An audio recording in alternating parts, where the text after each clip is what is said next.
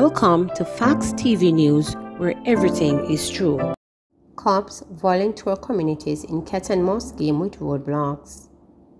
Commander of Area 4 Police Assistant Commissioner Donovan Graham says police under his charge are challenged daily by residents, particularly those in inner-city communities, who continuously block roads despite efforts to keep the thoroughfare clear. On Wednesday, roughly 2 weeks after reporters published a story, Franklin Town residents lashed police for failing to clear roadblocks mounted by thugs.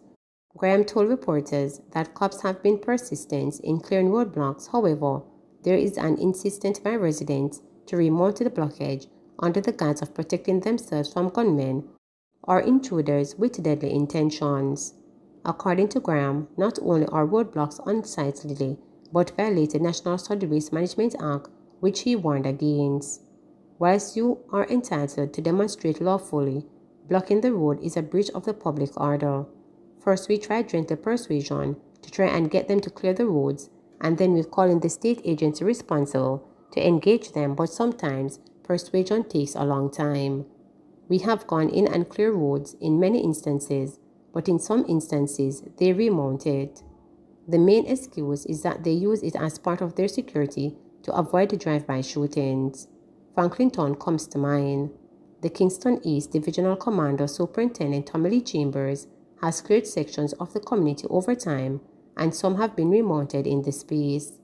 Whilst you can see the challenges in having members of the security forces on every corner in such divisions, some communities resort to that, claiming to be trying to prevent drive-by shootings.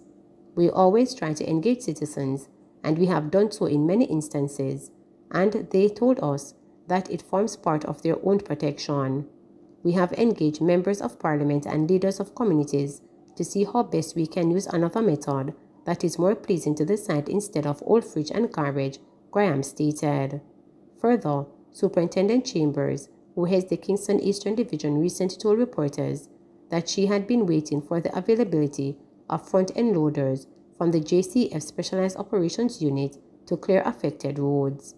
Up to Wednesday evening, there was still a roadblock near the intersection of Wellington Street and Somerset Avenue, and near the intersection of York Street and Cumberland Avenue in Franklin Town.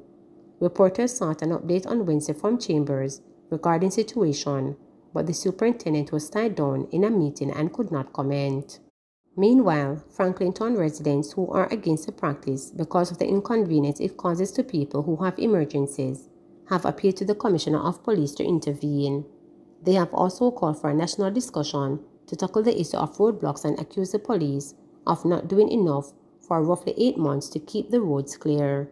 Reporters were told that people who have tried to reach hospital at night time have been affected, as well as the disabled, public transport operators and commuters.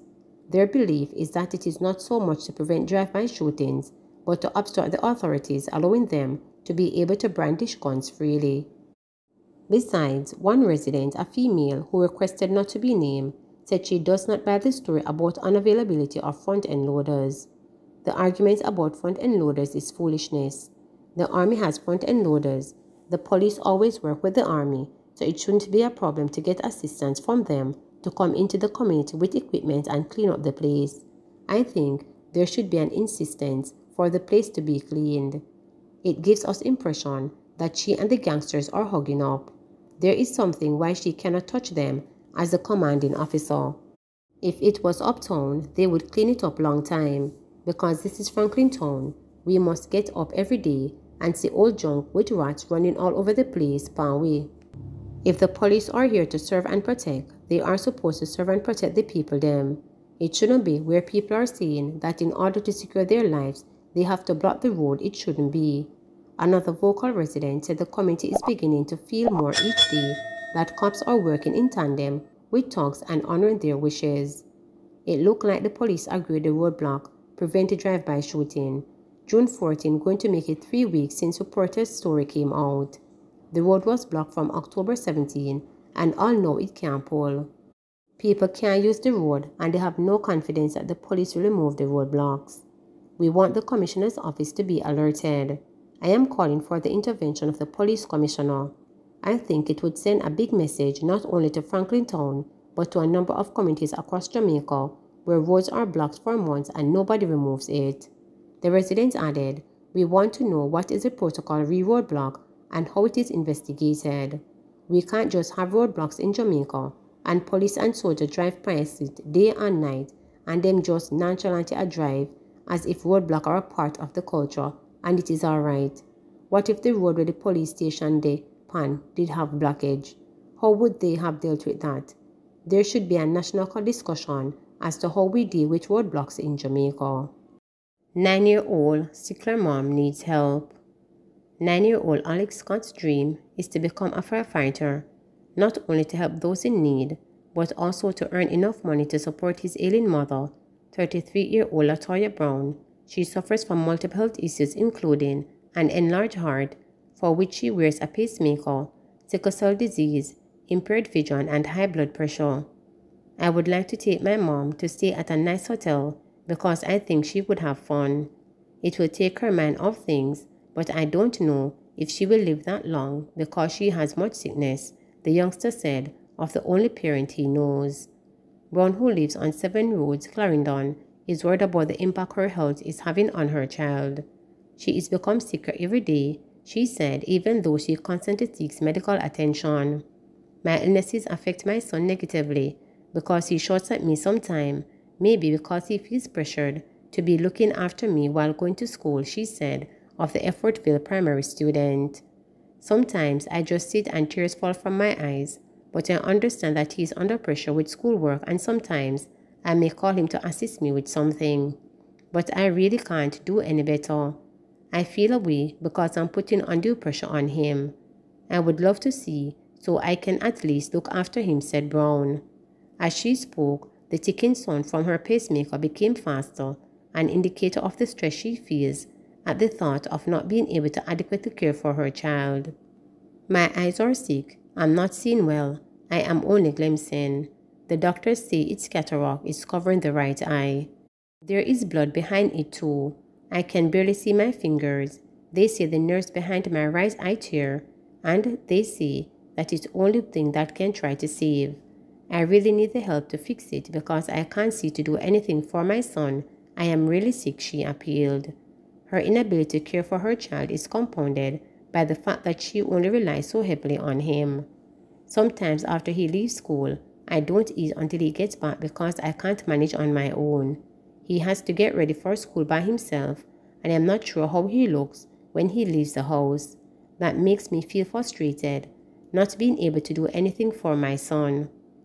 My mother lives with us and used to look after me, but she took sick and has been admitted in the hospital for more than a month now," said Brown.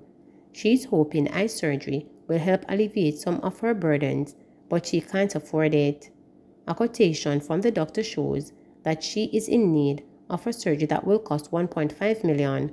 Dr. McIntosh has confirmed her medical condition. Adding to the growing list of medical conditions are fibroids and an enlarged liver. "I have been wearing the pacemaker since I was 16. I was born with sickle cell disease, and the doctor said that it's causing the eye to go bad," she said. "I need to be able to look after my son. I don't want him to end up in a gang or anything like that, just because I can't look after him. Please, if there's anyone out there who would like to help me, I really need it," she urged.